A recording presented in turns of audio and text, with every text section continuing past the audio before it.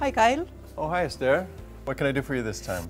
Well, I'm trying to learn more about HP Inkjet technology. You've come to the right place. This is the HP Inkjet Technology Lab. What would you like to know? Well, let's start with the basics. Why the printhead is so important? Well, the printhead is a bit like the motor in your car. Uh-huh. It's the engine of the printer. And everything about the printer, the quality, the reliability, and even the speed is determined by the printhead. Mm-hmm. HP is using Thermal Inkjet printheads. What does this mean? Well, Esther, there's really two types of printheads. Uh-huh. There are piezo printheads that use a mechanical form of motion to eject a drop, and then there are thermal printheads that use an electrical pulse. It forms a small vapor bubble and ejects an ink drop. And which one is better then? Well, that depends. Piezo uses mechanical motion, and so it can jet a wider variety of liquids. For example, some liquids that are thicker.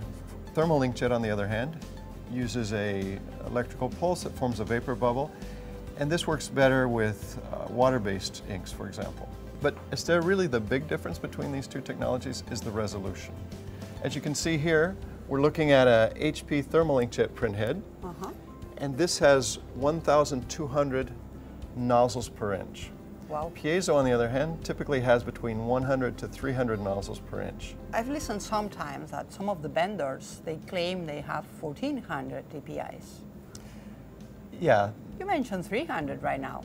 This can be a little misleading. Okay. For a piezo printhead, which only has 100 or 300 nozzles per inch, to achieve the resolution you just mentioned, they need to print many passes. This can slow down the printer and affect overall throughput. Why having more nozzles is better then? It's a bit like the injectors in your car. Having more injectors makes your car go faster. Okay. Having more nozzles means we can put more ink down in a single pass, and we can also achieve higher quality. And why is that? If the printhead is damaged or has, in this case, a hair covering it or something, we have automatic nozzle detection in our printers. We can detect the nozzles that may have an error or a problem, and we can correct them and substitute other nozzles in their place. So having many nozzles helps us achieve high quality. Let me explain with a few simple examples. Imagine this is a grid of 150 dpi that a piezo printhead can print. Okay. All right? Now, to be able to print on that grid, a piezo printhead needs to have one drop that can fill each pixel. All right?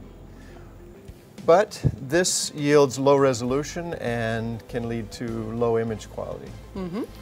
So what a piezo printhead is able to do is to create drops of different sizes. This is where the dynamic drop size, or grayscale printing, or dynamic drop rate, it has many names, comes in. And this helps piezo to improve their image quality. Okay. Let me show you how that works. In a real image, we would have something like this, where each pixel would be filled either completely with one drop or partially with a smaller drop, or a very light color would be a small drop.